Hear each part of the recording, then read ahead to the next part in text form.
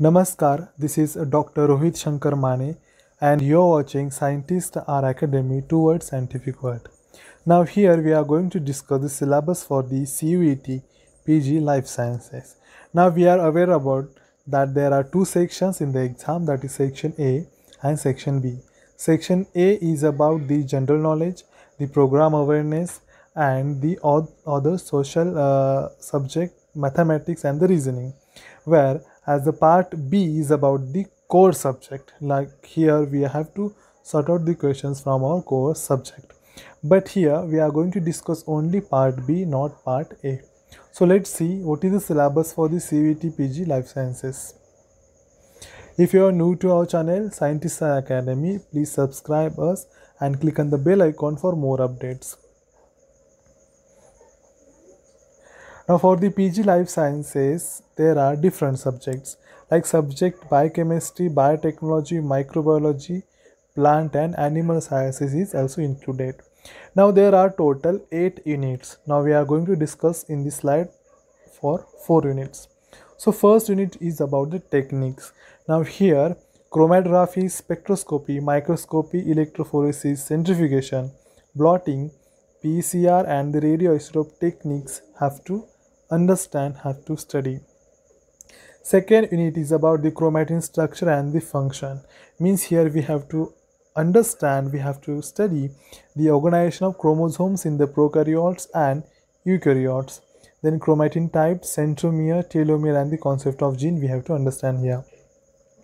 Unit third is about the biochemistry. Now biochemistry, the full biochemistry we have to understand, like we have to understand structure and the functions of proteins, DNA, carbohydrates, lipids and the vitamins. Further we have to understand the bioenergetics and the different metabolic cycles like glycolysis, TCA, electron transport chain and the ATP synthesis. Other than that, we have to understand here biosynthesis of and the oxidation of fatty acids, membrane structure and the function. Now unit 4th is about the biotechnology. Now here we have to understand the biotechnology with respect to the rDNA technology, gene cloning, applications of biotechnology in medicine, industry and agriculture. Here we have to understand about the animal and plant cell culture and the environmental biotechnology. So these are the 4 units for the MSc Life Science in part B. Further 4 units are there.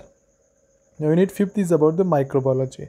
Now here we have to understand the diversity of microbes, bacterial reproduction, antimicrobial agents, significance of microbes in the industry and the agriculture, antigen, antibody, complement systems, immunity, vaccines, plant virus, animal virus and the environmental microbiology. Now this is the syllabus for the microbiology unit 5th. Unit 6 is for the molecular genetics. Now here we have to understand the principles of inheritance, linkage and crossing over, chromosomal aberrations, extrachromosomal inheritance, replication, transcription, translation, DNA repair and the population genetics. Unit 7 is about the plant sciences. We have to understand here plant science like pteridophytes, bryophyte, gymnosperm, angiosperm, vascular system in plants, economic importance of plants, photosynthesis, phototourism, vernalization and the biochemical cycles. Last unit is that is the animal sciences. Now here we have to understand the animal. Now first, characteristic of invertebrates and the vertebrates, anatomy and the physiology of different system of humans, nerve impulse transmission, endocrinology, human diseases, apoptosis and cancer, inherited disease and the animal cell culture. So these are the total of 8 units for the part B for the life science students. Okay, thanks a lot. If you have any doubt, please comment on the video.